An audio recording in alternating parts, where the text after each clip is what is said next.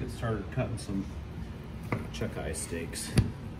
If you've never had a chuck eye steak, you're gonna see when we lay this out on our meat puzzle how it's the next door neighbor to the ribeye steak, which makes it so delicious because it's got nice marbling in there, that little fat seam which you can work around.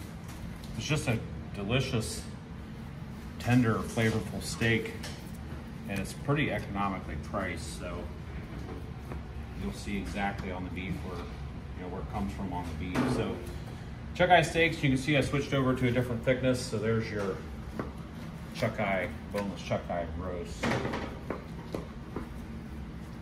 There's a portion of each.